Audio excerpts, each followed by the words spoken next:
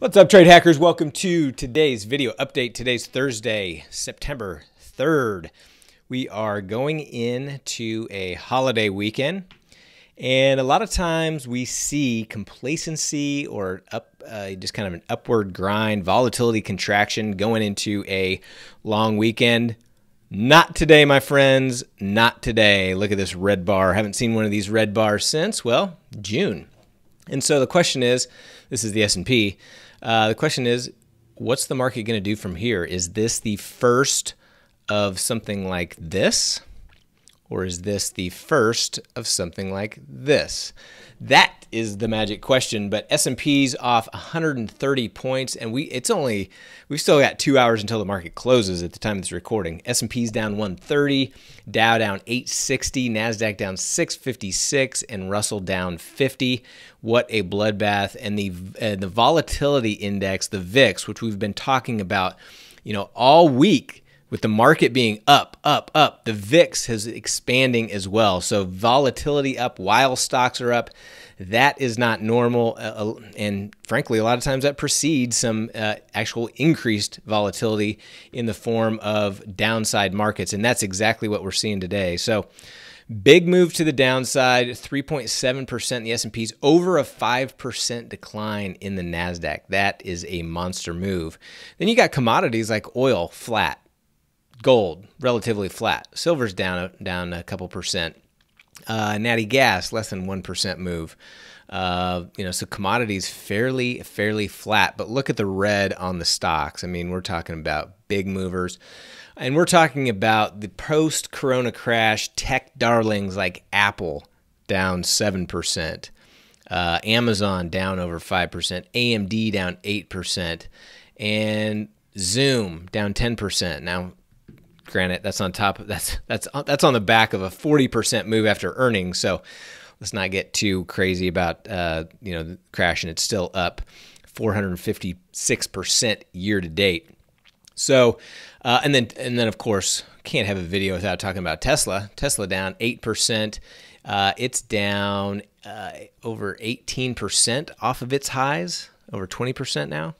So big moves to the downside. I mean, these tech stocks that you just didn't think anything could ever get in their way, they are the biggest ones seeing some relief. And I've been talking about this for weeks, that if this thing really does turn down, it's going to be led by tech. I mean, the NASDAQ has just gotten so overextended, and so tech is going to lead the way down. Now, is that going to be what we're going to see? Are we going to continue to the downside or not? Who knows? But this is doing very good things for our portfolio. We've been carrying some short delta, some short side bias, and so this is a warm welcome for us.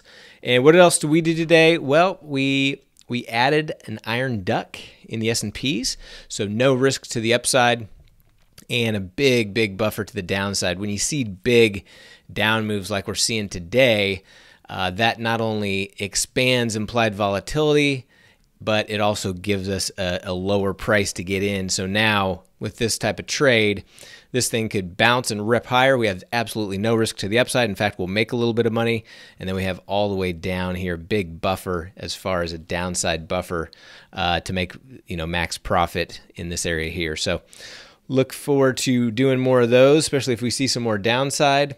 Earnings. So DOCU, DOCU, has earnings after the bell today. You can see it really spiked going into the announcement, and then it's coming off like everything else the last couple days. So I didn't send out an alert on this. I did take a little bit of a bullish position in DocuSign with very little risk to the downside. So if it continues to go down, very little, not much more risk, but big upside. So we'll see how that plans out. Another one is Work, which is Slack, the ticker for Slack. Now, interestingly, Slack has not participated in this tech boom during the corona economy like we've seen in a lot of these other stocks, which I'm not really sure why. I mean, it's still up, 35% year to date. So let's not feel sorry for it. But at the same time, it's not up several 100% like some of these other tech companies. So Anyway, Slack has earnings after the bell today as well, so we'll be watching those. And with that, what else we got? Oh yeah, day trading. So had a great morning of day trading in the live stream room. Monday and Tuesday this week were tough. I mean, things were choppy. It was hard to get anything going. So we had a couple of red days on Monday and Tuesday, but came roaring back Wednesday and Thursday with I think we're up $1,200, almost $1,300 yesterday, and about $1,600 today. So good way to end the week. We will not be streaming on Friday. We're working on our new trading platform that we're coming out with, so not going to be doing any stream. I'm going to be doing a lot of testing on that, so we won't be streaming Friday. And then, of course, Monday is Labor Day, so we won't be streaming Friday or Monday, but we will be back live streaming at the market open on Tuesday. So look forward to that. If you haven't done that yet, jump in there with us and see what we're doing. It's pretty exciting stuff. So look forward to it. Everybody if I don't talk to you, everybody have a great long Labor Day weekend. Recharge the batteries. See you back Tuesday. Take care.